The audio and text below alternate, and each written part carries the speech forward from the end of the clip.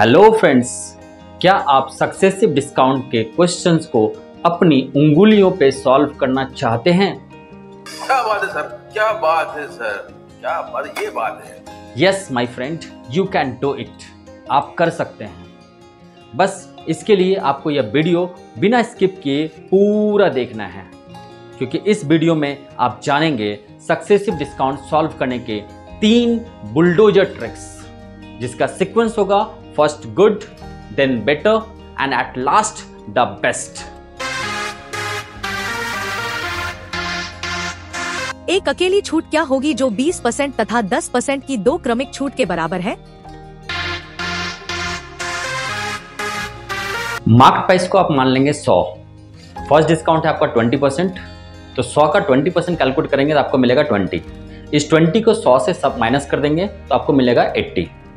अब second discount है आपका 10%, तो 80 का 10% कैलकुलेट करेंगे तो आपको मिलेगा 8। इस 8 को 80 से माइनस करेंगे तो मिलेगा 72। यह हो जाएगा आपका सेलिंग प्राइस। अब फाइनली मार्क प्राइस और सेलिंग प्राइस को माइनस कर देंगे तो आपको मिल जाएगा टोटल डिस्काउंट। यहाँ मार्क प्राइस है 100 और आपको सेलिंग प्राइस मिला है 72।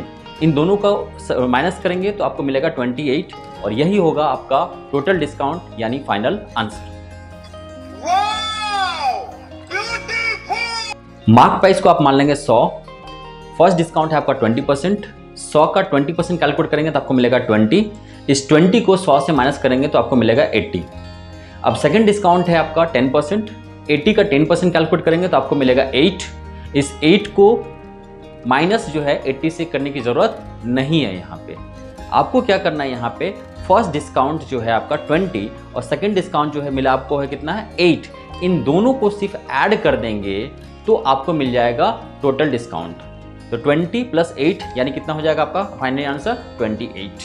अभी तो रुको, क्लाइमैक्स अभी बाकी है। दोस्तों नेक्स्ट वाला ट्रिक जो है ना, वो अभी तक का द बेस्ट ट्रिक है, लेकिन उसे बताने से पहले अगर आपने इस चैनल को अभी तक सब्सक्राइब नहीं किया है तो अभी करें, क्योंकि अगला जो वीडियो मैं देने वाला हूं ना, उसमें ट्रिक्स भर भर के आने वाला है।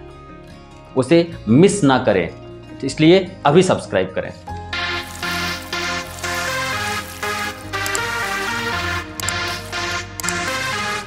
चूंकि डिस्काउंट दिया हुआ है तो दोनों को माइनस में लिख लेंगे, -20 एंड -10। अब माइनस और माइनस को मल्टीप्लाई करने से क्या आता है प्लस, तो प्लस लिखकर 20% ऑफ 10 या 10% ऑफ 20 कैलकुलेट कर लेंगे, जो होता है 2। इन तीनों को सॉल्व करेंगे तो आपको मिलेगा -28 और यही होगा टोटल डिस्काउंट यानी आपका फाइनल आंसर।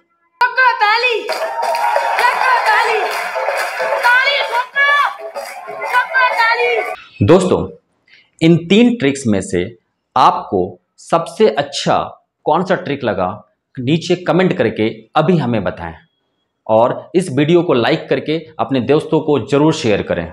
साथ ही इस चैनल को फॉलो करते रहें। मिलता हूं नेक्स्ट वीडियो में। Thank you.